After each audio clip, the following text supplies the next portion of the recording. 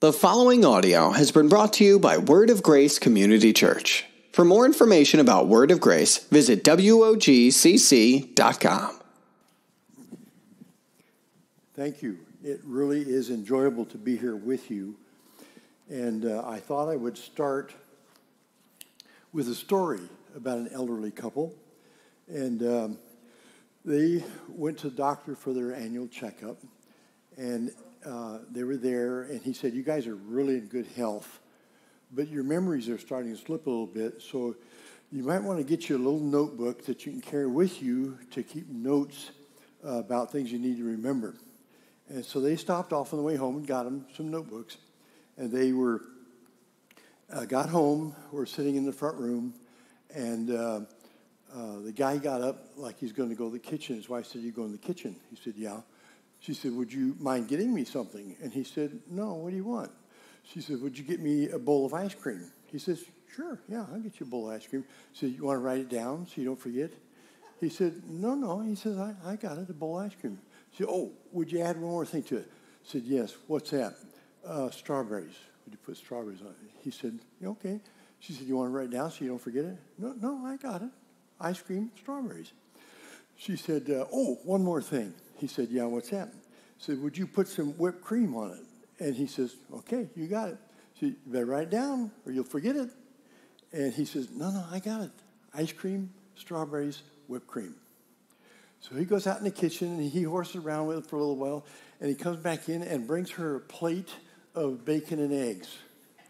And she says, "I told you you should have written it down. You forgot my toast."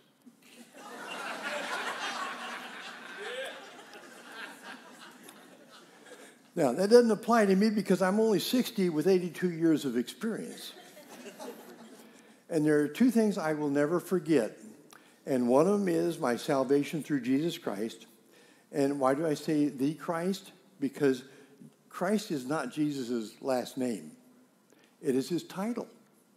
It's from the word Christos in the Greek, which means Mashiach or Messiah.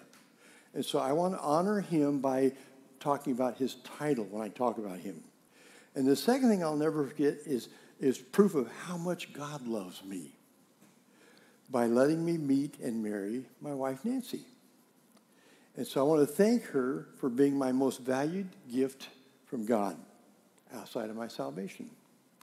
Now, I'm speaking this morning on love and war. Yeah, that's it. And I'll be referring heavily on my notes. Now, I start with a funny story because from this point on, it's going to get really heavy. Heavy because I'm going to present, especially to the men, the spiritual leaders, a challenge. The challenge is to become a living example of God's gospel. That gospel involves the deepest commitment a man can make to become nothing short of a walking, talking, literal living illustration of the Christ, especially to his wife. And his wife gets to qualify whether or not that's the case.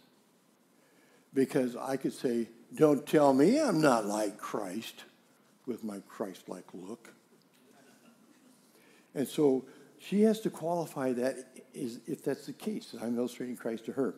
I need to also mention I'm going to be giving you a drink from a 4-inch hose, meaning it's going to be more than can possibly be absorbed in one setting.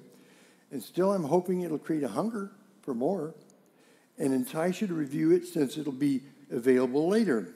Then as you apply it, you too can master life and experience a glorious, glorious marriage. Here's what I mean. Every Tuesday morning, Nancy and I would fly from Phoenix, Arizona to Ontario, California, and then back on Wednesday morning because we had some classes there we had started in our institute, and we're teaching them and discipling those men over there about Christ likeness. So when you travel that much, you achieve what's called an elite status. And so regularly they bumped us up to first class, and we endured that. And one morning, way back on our way back to Arizona, we found ourselves in the first class front row sitting directly across from a couple of female cabinet attendants. And so Nancy was looking through the Sky Mall magazine. And as she's looking at it, she says, "Oh, look at that. Isn't that nice?" And I looked at it. It's very nice, very expensive. And I said, let's get one. In fact, while we're at it, let's get one for each of the kids. I got $3. Let's get one for each of the kids. Now, I'm looking at the magazine with her. And it's like, oh, that's not bad there either. Let's get some of those. And, oh, look at these. Yeah, let's get some of those too. And so we're about ready to buy half the book. And we're having a good time laughing and joking back and forth with each other. And one of the female cabinet attendants says, "Excuse me." And I looked up. And she says, "How long you guys been married?" And at that time, it was 37 years. We're in our 60th year now.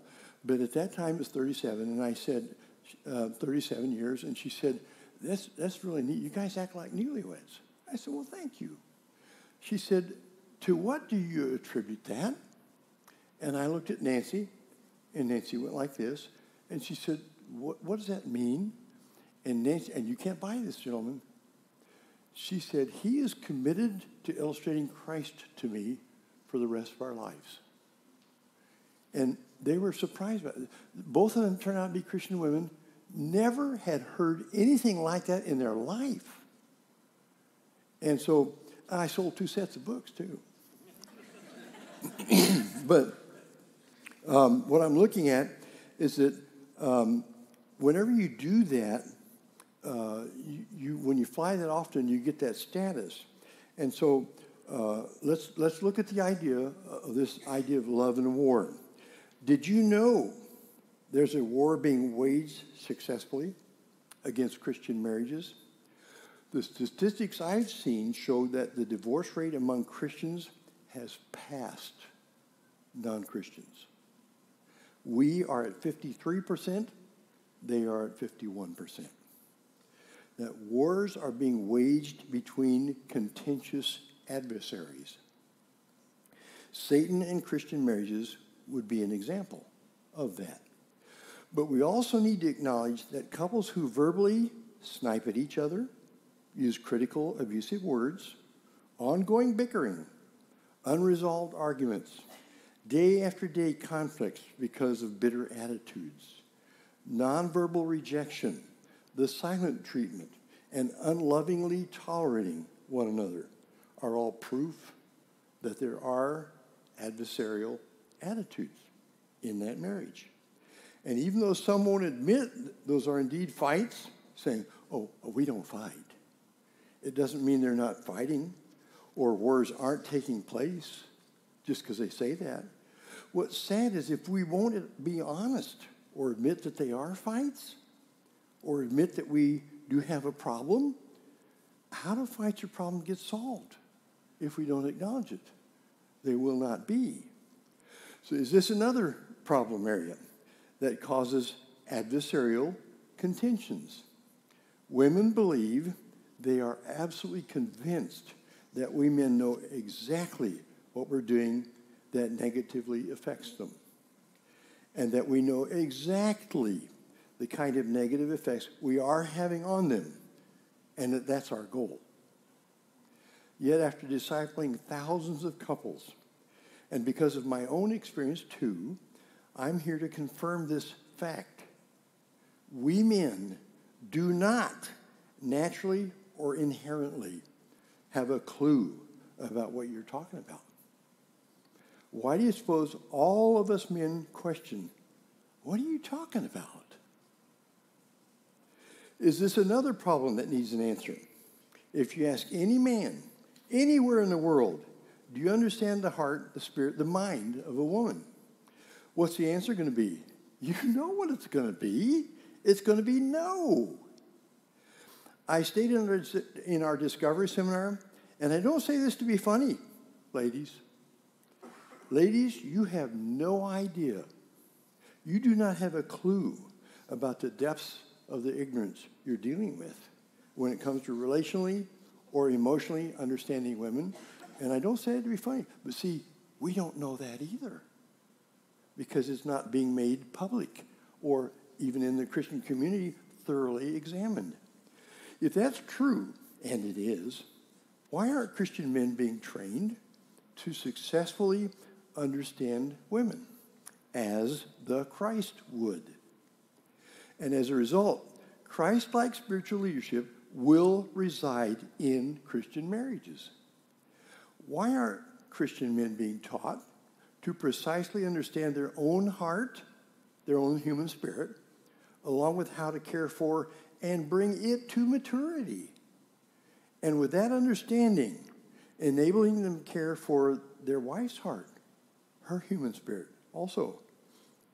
If men aren't being discipled to live with their wife in an understanding way, like 1 Peter 3:7 commands us to do, then how will a man fulfill the requirements that God outlined for him in Ephesians 5:25 through 27? Let me give you an idea what I'm talking about. Ephesians 5:25-27 says, husbands, live with your wife. Husbands, live with your wife in an understanding way. And learn how to lay down your life for your wife like Christ did for the church. We got a comparison going here? Yeah. Christ and the church, husband and wife. If this husband will learn how to lay down his life for his wife, and see, I've always heard that, well, I take a bullet for my wife. Oh, yeah, I take a bullet for my wife. And how many people do you know who had to take a bullet for their wife? None? Oh, the chances are slim, so am I safe saying, yeah, I'll take a bullet for my wife? Yeah, I'm safe.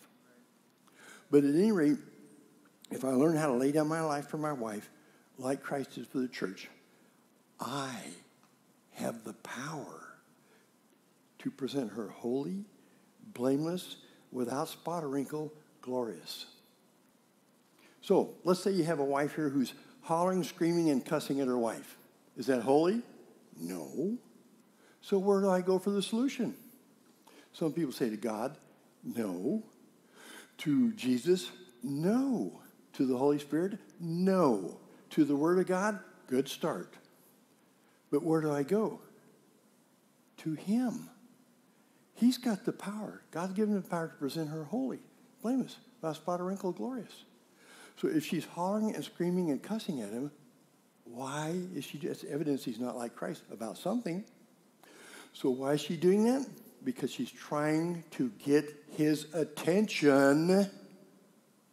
Would she have to do that with Jesus? No. Jesus would pay attention to her, and not only pay attention, but know why she's saying what she's saying, what it means, and how to care for her to bring wholesomeness to her. So if she's doing that, it means he's failing to treat her as Jesus would by listening attentively, understanding her emotions, what they mean, what they represent, what the words mean, why she's using those words, and care for her to the degree she doesn't need to holler, scream, or cuss at him anymore. Because he's listening. He's paying attention. He understands her. And so, incidentally, Ephesians 5:25 through 27, I just explained, is exclusively written to men. It does not apply to women. Now, then too comes 1 Peter 3:7, live with your wife who gets to decide in an understanding way. Live with your wife in an understanding way. And she gets to decide whether or not she feels understood. Say, I do understand you. And she says, why don't I feel like you understand me? Never mind, I do understand you. Just accept my word. This is my Christ-like accepting you look. And so here's another area where wars take place daily. When I ask a man, who more naturally, normally, actively is emotionally functional in your marriage, you or your wife? And he says, my wife. And he thinks he's just indicted her. And say, okay, roughly what percentage would you say that she's more emotionally functional than you are? Oh, 100%. People usually say, guys usually say between 90 and 100%. But when he says 100%, 100%, it's like he's just indicted her again. And I say, okay, would she be 100% more emotionally functional than Jesus, the inventor of emotions? And he says, no. Would Jesus be totally emotionally functional? Yeah. Okay. So would there be any emotions had God not invented them? No, there wouldn't. would there even have names had he not given them names? No, there wouldn't be. So I continue. If Jesus is 100% emotionally functional, and she's 100% more emotionally functional than you are, have we just discovered an area where you are at least 100% deficient at portraying Christ? And the guy typically says, well, I never thought of it like that before. I say, that's why we're in trouble. And so if Jesus is 100% emotionally functional, doesn't that prove that emotions are not a girly thing? I mean, look what he went through willingly. The beatings, the bloody mess they turned him into. And he agreed to it and went there on his own. That's not a girly thing. With that in mind, how many marital fights are the outcome of emotionally charged conversations? Then, too, would Jesus know how to respond to any emotionally charged conversation and bring it to a place of resolution? And does, excuse me, doesn't God require that husband become a living example of the Christ to his wife? Of course he does. Still, there are going to be some bad attitudes and wars taking place in Christian marriages daily, and Satan loves it. His goal is to defeat the testimony of the Christ in every Christian marriage throughout the world. That's his goal. Consider why Satan is so successful.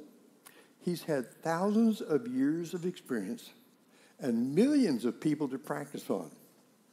And this is our first time through. He's got it all over us. He's so skilled. And he says he's deceitful and desperately wicked. What's the nature of deceit? To keep me finding out the truth. And yet, if you ask any Christian anywhere in the world, do you understand the mind of woman? He, without conviction, will say, no. And I've asked guys to do that, and one guy did. He started asking everybody he met, do you understand the mind of woman? And they all said no. And one day he asked his pastor, do you understand the mind of woman? And he said, why do you ask? He said, I'm just trying to find out. Do you understand the mind of woman? He says, no.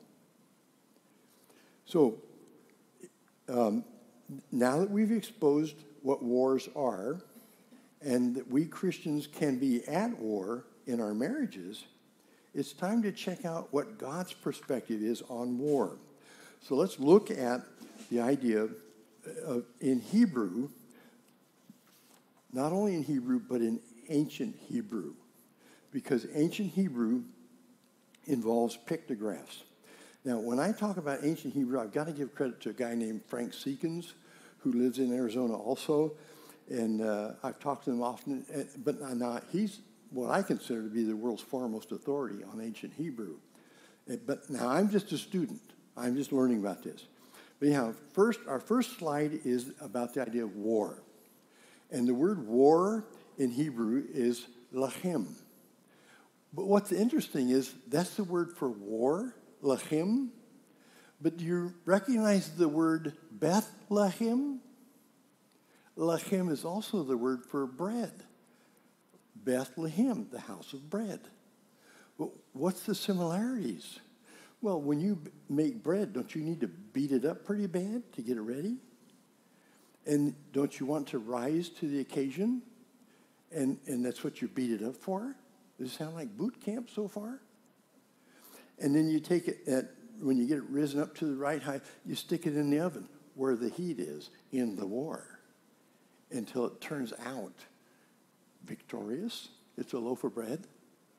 And so it's similar to war in that they use that similarity. But anyhow, so we have the word lahem. The first letter in that is the letter lamed, and the next one is het, and the next one is mem. Okay, but those are modern Hebrew, and the modern Hebrew's translation is war. But I want to find out what God meant when he used that word. And I can find out precisely what he meant by going to ancient Hebrew, which are pictographs. And so when I do that, my first letter is lechem. That's a shepherd's staff. and it's for authority or guided towards.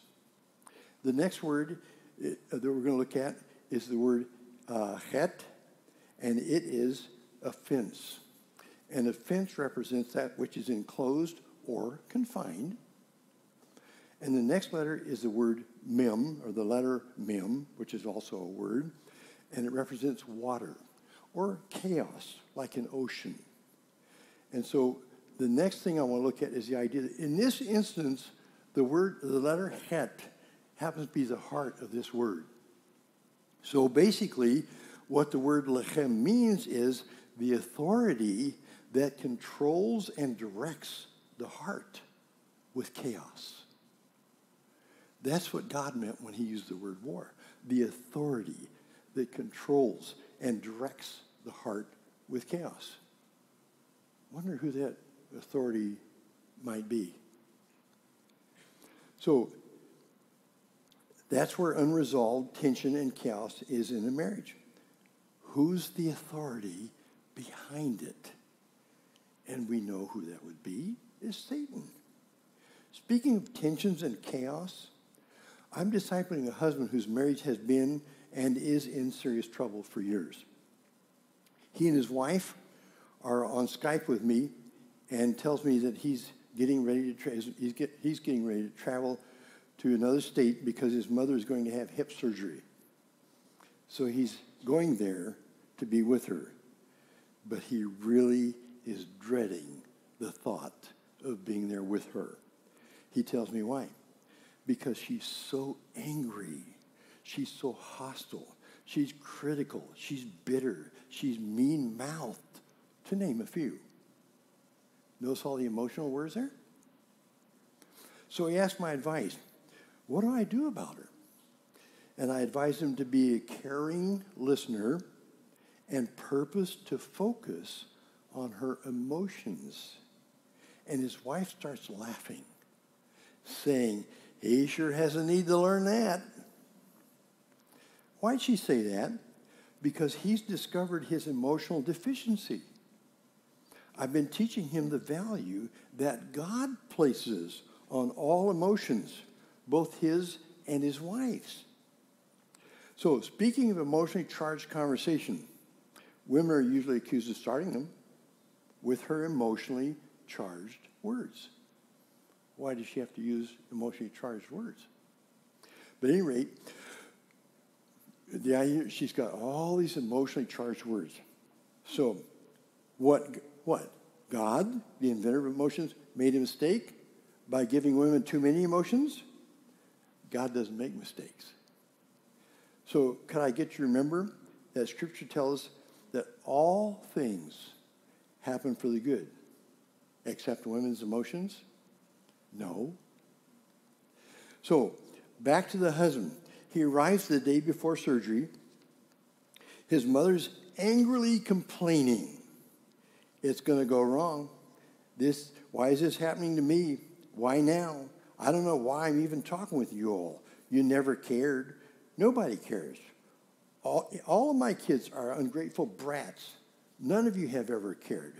I could drop dead as far as any of you are concerned, and she continues on with her tirade. Notice all the emotional words again? That's why, before he left, I coached him to say, this is what I told him to say. And a lot of times I get guys to write it down so that they'll repeat it, because I'm trying to teach them how to speak a different kind of language. So he said, oh, Mom, I can see this is really troubling you. It's causing you great grief, and it's starting to you, making you feel all alone and uncared for. I'm so sorry this is so emotionally overwhelming for you. I want you to know that I'm here for you, to comfort and support you, because that's what Jesus wants me to do for you. She turned and looked at him and melted. And they began hugging each other. Her entire disposition changed instantly. He didn't know. We don't know. We have that kind of power as the spiritual leaders in our home. All of his brothers and sisters were watching and were amazed at the instant transformation and later thanked him. When he started all that, to me, I said, next, you're probably going to try and tell me that God's ways work. And they do. Because initially he was spiritually blind, like the rest of us guys can be, when it comes to understanding the human spirit, its emotions, and caring for it. He didn't know how much spiritual power God had given him and the rest of us guys to conquer his flesh's judgmental, negative attitudes towards his mother. Talk about being blind. I remember a time when Nancy asked me, "Are you mad?" I'm like, "No, I'm not mad." And she says, "Why do you seem mad?" "I don't know why I seem mad, but I'm not mad." She says, "You sure seem mad to me." "I'm not mad, but you can get me there if you keep on." And I think I'm not mad. And so she's like, "How can you not know?" No problem at all. I can be spiritually dysfunctional and not be aware of my emotions. I was blind to my sin nature and its control over my anger. How do I even stand a chance of destroying the authority that controls and directs the heart with chaos if I don't even recognize or understand my unchristlike emotions? How do I recognize it when my eyes look this way? They don't look this way. But the answer to this problem is recorded back in Genesis 2:18, when God said, "I will make for you a helper." Now, the problem is we need to look at the word helper. And typically when you ask somebody, "What does this word helper mean to you?"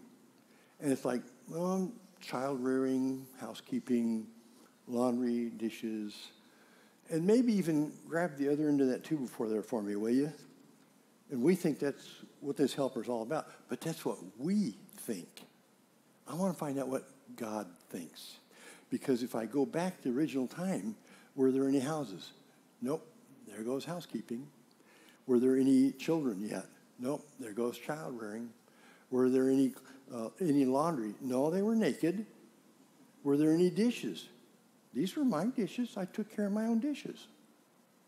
There weren't even two-befores then either. So that's all out of the question. But I want to find out what God meant when he used the word helper. And so let's look at the word helper in ancient Hebrew. And that would be, first of all, the idea of the word helper in Hebrew is Ezer. And it has 3 letters to it. And that would be the ayin and the zayin and the resh. Now, if I'm going to find out what God means by this, I can go to ancient Hebrew and find out specifically what he meant when he gave that name to her. And so what I've got to do first is I have to discover what's my root word in this particular word. And that would be the zayin and the resh. So let's look at the zayin in ancient Hebrew. And that is a picture of an axe. And I always have to say, since we're describing women, let's not jump to conclusions here. And my next letter is the letter for man. And so I have this word, those 2 letters together are zar. And the word zar in Hebrew is enemy. And so, for example, in Arizona, we have a drug czar. They don't even know they're speaking Hebrew, but they are. That's a drug enemy. And so this is the first word, zar, is the word enemy. But we have another letter yet, and that letter is ayin. And the letter ayin looks like an eye. And with an eye, you see, but what you see is revealed. And so that letter means revealer. And the R slipped on that. It's supposed to be up in the back of the E. So God didn't say, "I'll make for you a helper." He said, "I will make for you a revealer of your enemy." What is my enemy? It is sin. Why is sin my enemy? Because God cannot fellowship with sin. And so that being the case, what I need to recognize is that God said, "I'm going to give you kener, a revealer of your sin. Your wife will be the one I will use to show you where you're not like Christ. And all the guys said, hallelujah. Why? Because she's going to show me my sin nature. Oh boy, can't hardly wait. And why don't we like that? Because our sin nature has been running our show. And so my sin nature is not going to say, oh, goody, goody, I get to die while he becomes more like Christ. No, my sin nature says, no, you're not going to become Christ-like. You think you're going to become Christ-like? I'll show you what messing with you is, buddy. Because our sin nature has every intention of keeping us under its influence. So, for example, do I understand the degree of sin in my life? Not really. For example, if I'm reading something and Nancy calls my name, I'm like, what? Do I recognize what that is? Is that sin? Yeah. Why? Because it's saying, you're a nuisance. I'm impatient with you. Why are you bugging me? Stop bugging me. Would Jesus said that? No. He said, come to me, all you who are weary and heavy laden, I'll give you rest. And so she says to me, what was that supposed to be? And I'm like, what supposed to be? The way you just talked to me. All I did was say, what? Why are you picking on me? And so my sin nature took over and convinced me that all I said, the attitude was okay, and that all I said was, what? Yeah. It took over and did that for me.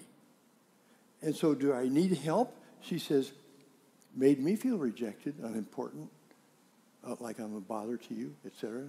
And I can say, well, that's your problem, lady. Or I can say, ooh, Jesus wouldn't have done that to you, would he? But I did. Therefore, I'm wrong.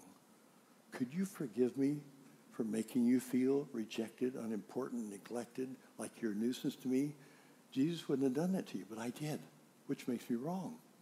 Could you forgive me? And she says, of course.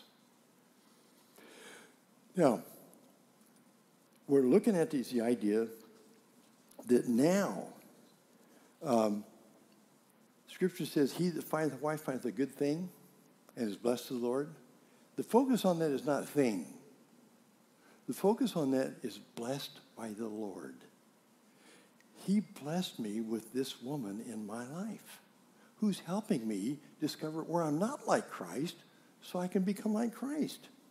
And so it says, here's the blessing in that. See, now I have a pair of eyes that look this way to help me see my sin nature. And my eyes that look this way are named Nancy. What's the name of your eyes that can look this way, guys? And so to help you discover your sin nature, which every Christian should welcome if his goal is Christ-likeness, because I so seriously needed it, that's the nature of the personalized help God provided me with. Nancy accurately helped me identify and detect my sin nature.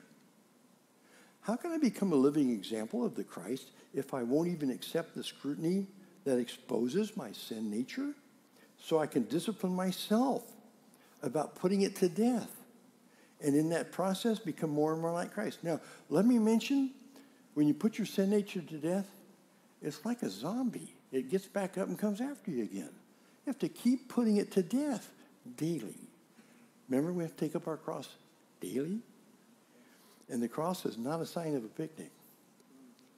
Now, by submitting to God's plan to reveal my sin nature and put it to death, I found spiritual strength I didn't even know existed. That strength has allowed the Holy Spirit to exercise more influence over my human spirit than the influence my sin nature has had. My spirit's becoming more mature. I have more spiritual power to draw upon for mastering life. Additionally, as a spiritual leader, I'm able to lead my whole family to victory and accomplish peace. For example, by working on me, I have 3 daughters. My oldest daughter watched me work on me. And she said to me when she got married, "Would you disciple my husband, Tim?" And I said, "Me?" And she said, "Yeah, I've been watching you as a husband." They do that, you know. "I've been watching you as a husband, and I want to ask you if you would disciple my husband." And I said, "Yeah, I'd love to." And he was willing, because he was watching us too. And so I discipled him for several years, and this is not a quick fix. Remember, the master teacher himself spent 3 years with the disciples and told a parable, and their basic response was, "Huh?" And so what am I going to do with these guys? Oh, I know. I'll send the Holy Spirit back to continue the work. So becoming like Christ, I got good news for you guys. It's a lifetime effort. It never ends. And so I got to disciple my son-in-law, and then he had children, and his children watched me disciple him. And so one of my granddaughters said to me when she was going with this guy, "Would you disciple him?" I'm like, "Yeah." So I got to disciple him for a year before they got married, and I got to perform the ceremony. And so now I have a great-grandson. I've got 3 of them, as a matter of fact. But at any rate, can't wait to get a chance to disciple him. That'll be the 4th generation. And so I'm looking at that as an idea about bringing peace and accomplish victory in our lives. That's what I want for every Christian. And I've told guys, all I'm going to disciple you for is Christ-likeness. And I do not apologize. I cannot accept anything less for you or me.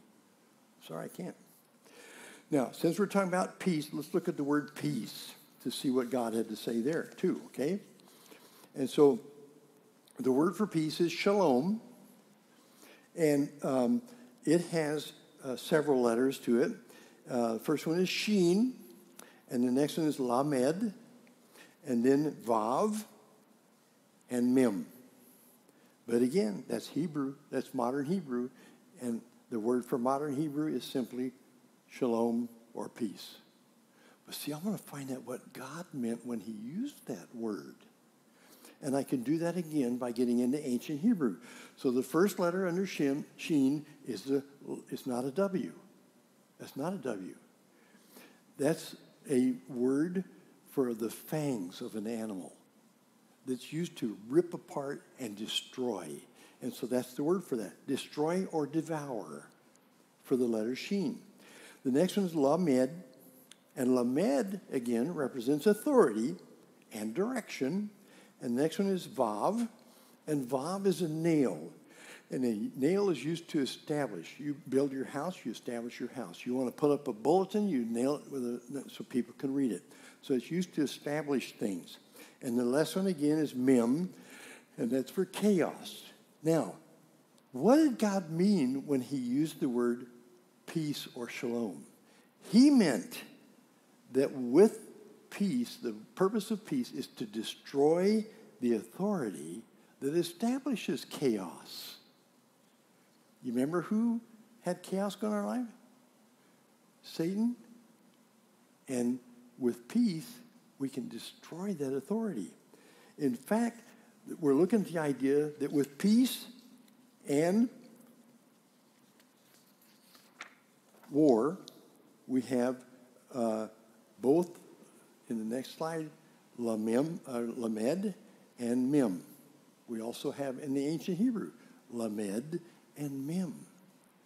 And those are the words for the authority of chaos, authority over chaos. The question is, who has that authority in our lives? And so the question is, again, who has that authority in our lives? Our sin nature or the Spirit of God?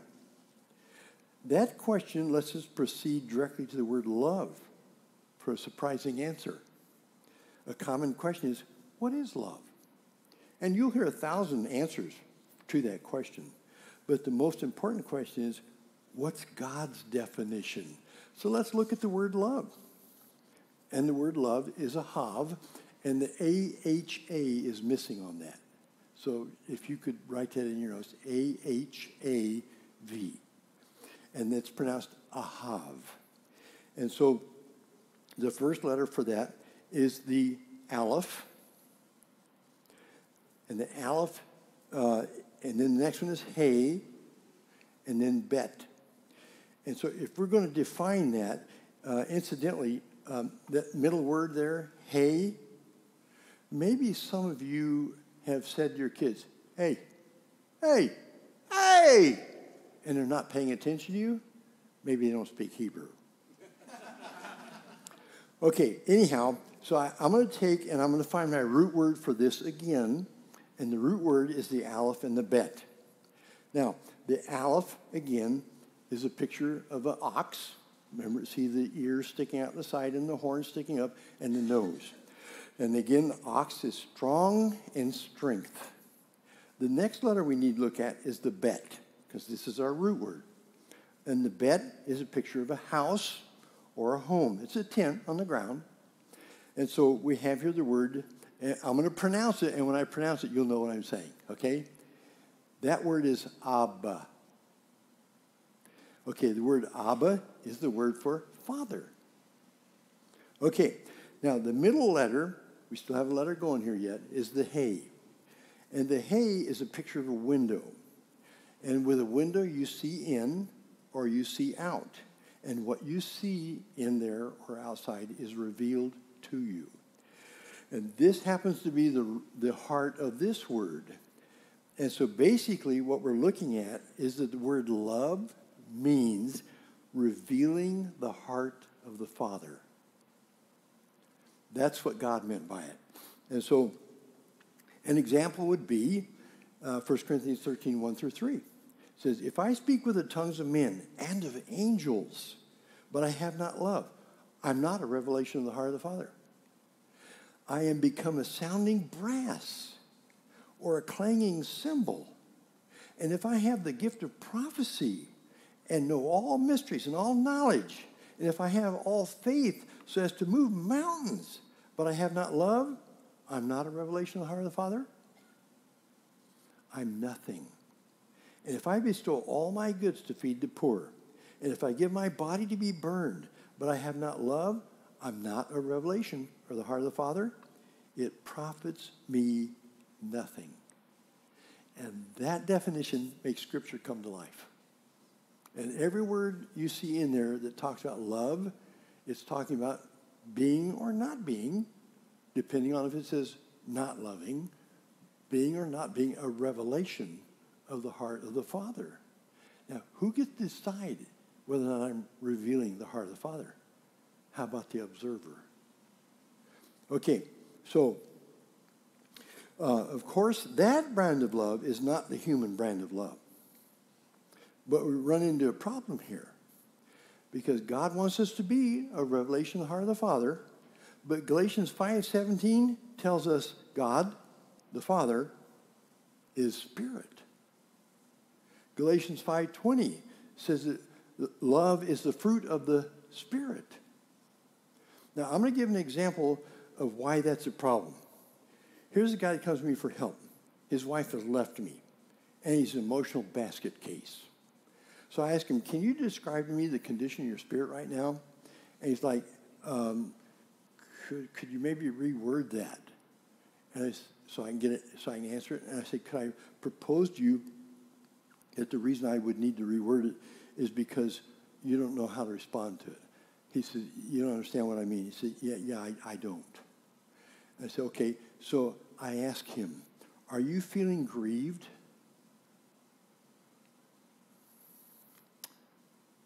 Yeah. Do you feel betrayed? Yeah. Do you feel shocked, angry? And I offer a whole bunch more emotions, all of which he agrees that those are his emotions. And I say, doesn't it seem strange to you that I have to tell you what your emotions are? I have to give you names for your emotions? And he's like, Yeah.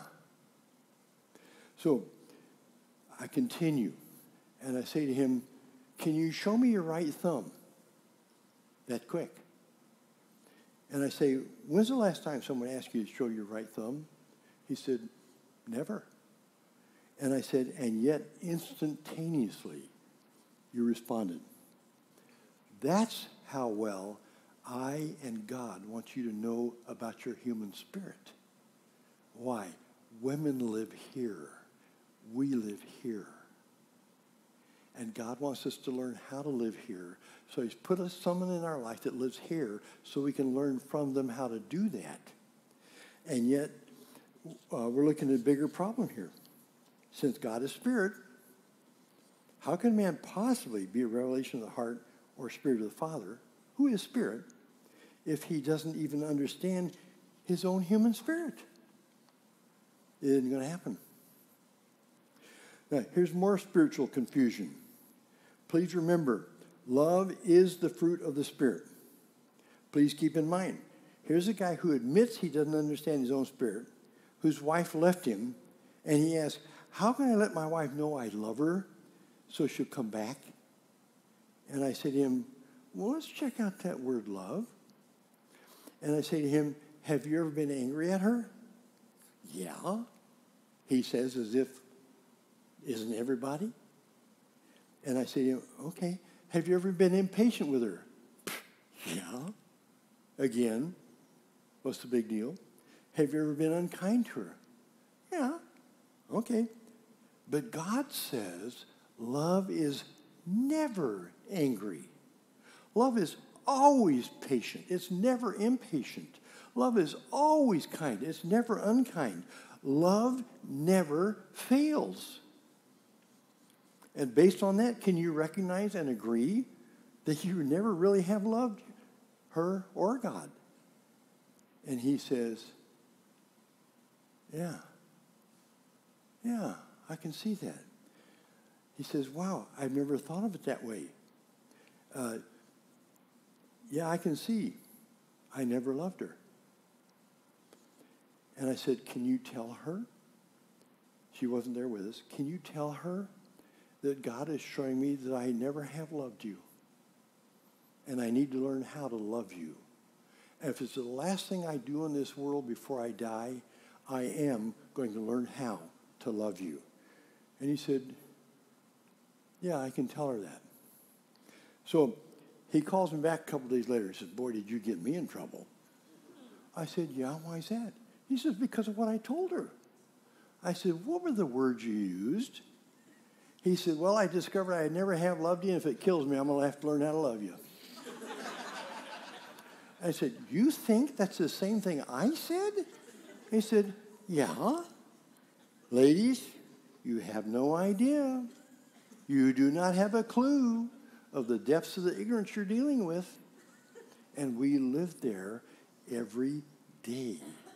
Again, you ask any woman, any guy anywhere in the world, do you understand my woman? No. And you can show them the scriptures. It says, live with your wife in an understanding way. You say, do you understand women? No. No conviction. Why? Show me somebody does. And so I've heard some women say, figure it out for yourself. You're a big boy now, and I'm not your teacher. They've also been scolded. You're not the Holy Spirit, which they've never claimed that they effectively were, and it effectively silences them. You're not the Holy Spirit. Let the Holy Spirit work on them. The Holy Spirit is supposed to bear witness with my spirit, but my spirit is dysfunctional.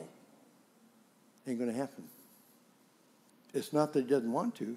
It's that I have to become more sensitive to my spirit. What's God's mean for me to do that? My wife. She's very spiritually sensitive. In fact, I say, ladies, you have a relationship with God we don't know about. Why? Because you live here. We live here. And God wants us to learn how to live here, and that's why he made you live here. And so they've been scolded. You're not the Holy Spirit. Back off. Then, two, when they've tried to speak out about a problem, he either gets silent and withdraws from the relationship or gets angry. And when his anger is addressed, he says, it's because you keep pushing my buttons. And so the counsel she receives is, stop pushing his buttons.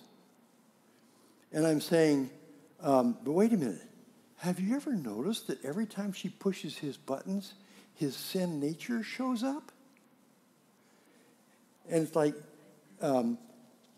instead of getting her to quit pushing the buttons, how about getting rid of the buttons?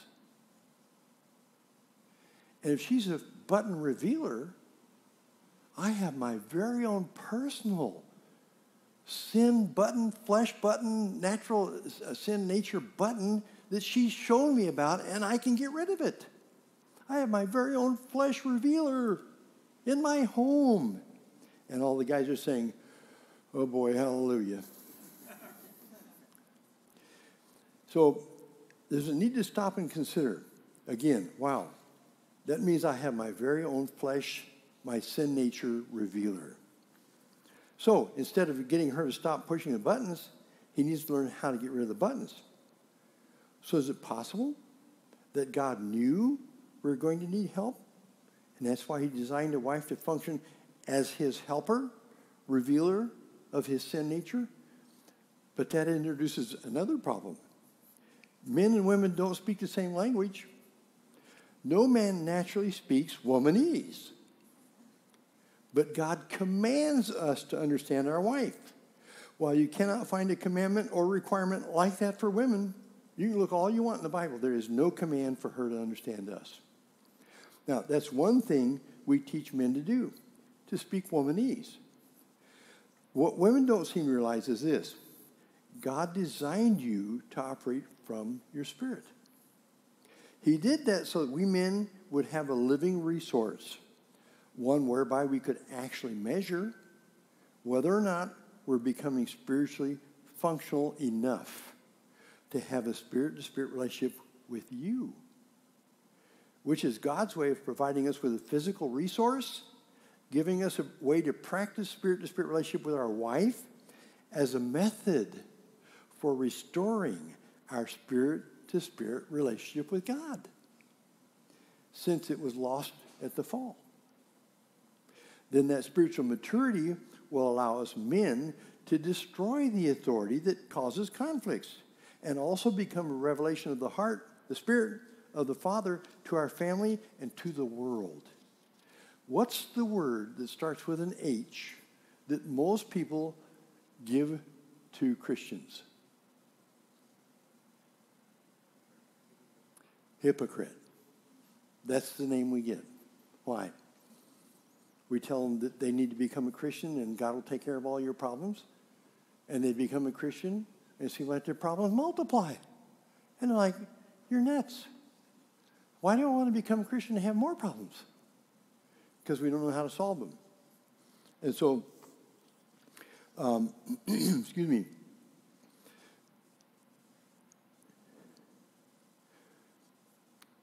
Which is God's way of providing us with a physical resource, giving us a way to practice spirit-to-spirit relationship with our wife so we can have a spirit-to-spirit relationship with God eventually. Becoming a walking, talking, literal, living illustration of the Christ. If you decide to apply these teachings, let me welcome you to life's boot camp, designed to strengthen your marriage and train you to be a walking, talking, living example of the Christ and master life. I always thought of life as kind of like, I may be dating myself, but you remember what bumper cars in a carnival are? That's where you're driving down and a bumper car hits you over here, now you're going this way, and then somebody hits you over here, now you're going this way, or from the front and you stop, and you just get knocked all over. That's kind of like life. And I thought, wouldn't it be nice to be able to have enough of a handle on life where you see it coming and you sidestep, hey, you missed me, because we can master life. And so some have asked me, how did I learn these things? And my answer is, you don't know anybody less qualified than me. I promise you, you don't know anybody less qualified. I grew up in orphanages. I didn't know what family life was. I never interacted with a father. and maybe 5 or 10 times with my mother. But I have a twin brother, no sisters. I never watched a husband or a wife interact with each other. And that makes me a walking, talking proof that God does indeed choose the foolish to confound the wise. But if God can teach me these truths, and I promise you, I'm no one special, he can teach you too. And next time, next to me, you'd be a cinch. Now, why do I say that? Let me give you an example that I really am ashamed of. I remember one time that Nancy called me up at work, and she said, I had a miscarriage. Would you come and get me and take me to the hospital? And I said, I'm busy, lady. Get a ride. And she did. She got a ride. I didn't even come to visit her that night in the hospital because I was with the guys. And next morning she called me up and she said, they dismissed me. Would you come and get me? I said, lady, you don't listen very well. You got a ride there. Get a ride home. And she did. And I, 37 years later, was talking with a couple, and she had 3 abortions because her husband figured if she didn't, it would mess with her career. So she got the abortions, and that reminded me of that event 37 years earlier. Can we resolve the past? Yeah, we can. And so when I saw Nancy, I said to her, we never have resolved that, have we? And she said, no, we haven't. And I'm crying when I'm talking to her about that. And she's crying now in remembrance about it. And I said, I need to ask your forgiveness for that because I never have. That was a horrible thing to do to you. That could make you feel rejected, unimportant, neglected, dishonored, unloved, uncared for, etc. And I was wrong. Jesus would never have done that to you, and I did.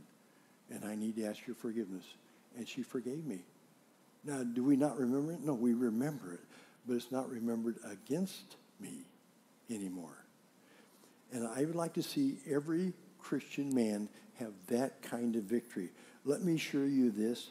I don't know what your fondest dreams are for marriage, but I can guarantee you this. They're nothing compared to what God has in store for us.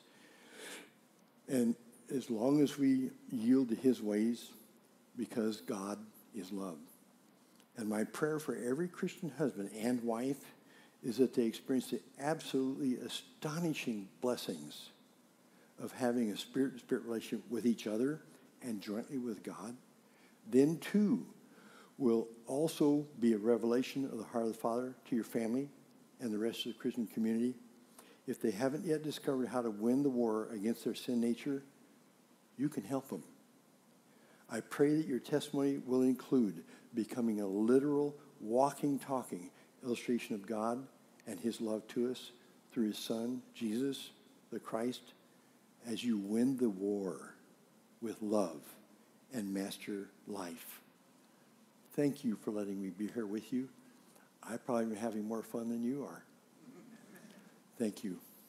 Thanks for listening to this sermon from Word of Grace. For more sermons or any other information, visit WOGCC.com.